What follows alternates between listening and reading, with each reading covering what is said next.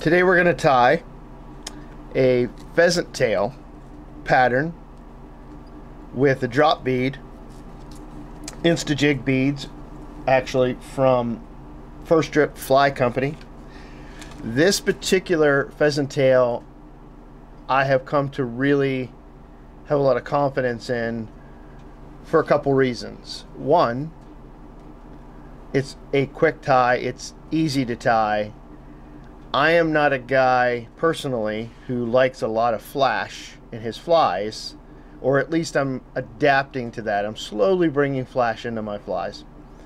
It is a little bit more of a realistic pattern as far as size goes, lack of flash, but then here's something that in the Euro nymphing world that I've had to kind of regulate and deal with on a personal level when it comes to flash.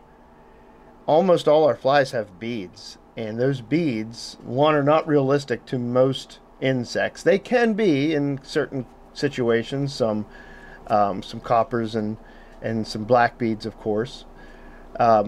Interesting though is that that's your flash. Like, there's flash built in just by the very fact that there's a bead on it.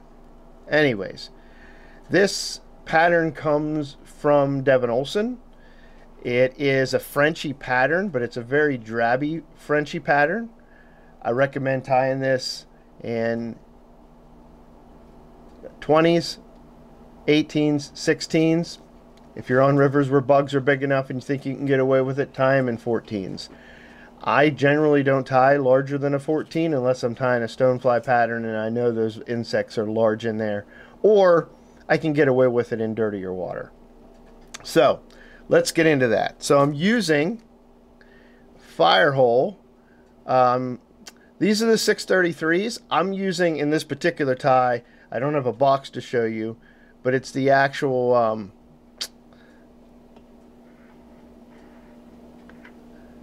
637s that I use. It's a wider gap hook. These nymph hooks are super strong. I use these on most of my egg patterns now. Then I'm using, for my bead, right now on this one, it's a 3.3 millimeter Insta-Jig from First Drip Fly Company.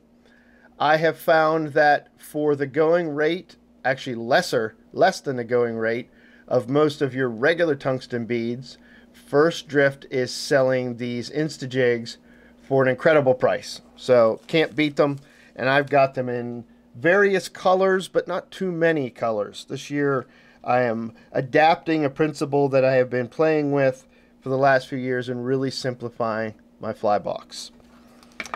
For the body material, well, for thread, I'm using Semperfi. I love this thread. For the body, I'm using this light olive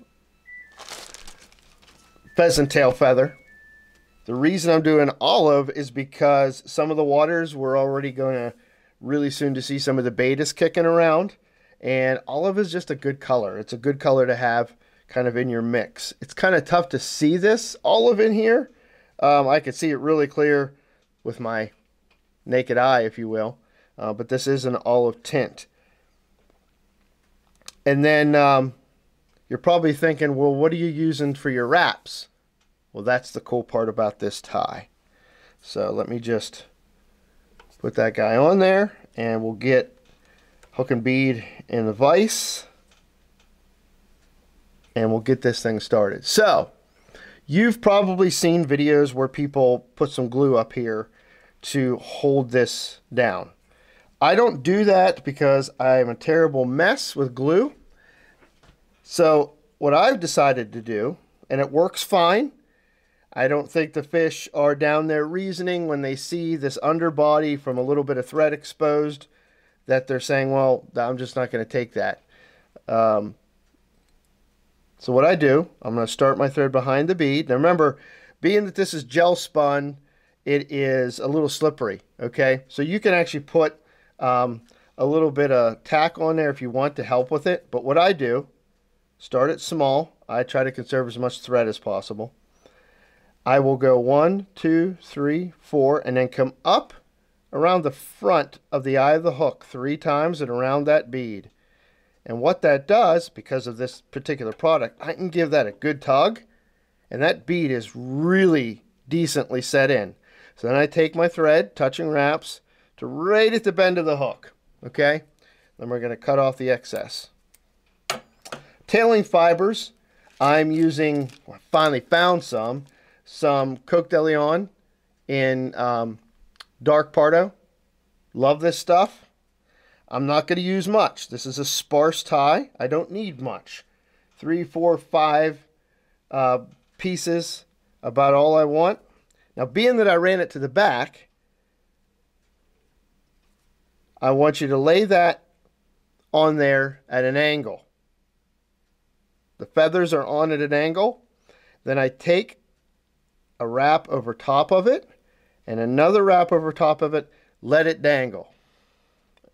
It gives me the opportunity now to pull those tail feathers in because I don't want them way, way, way back.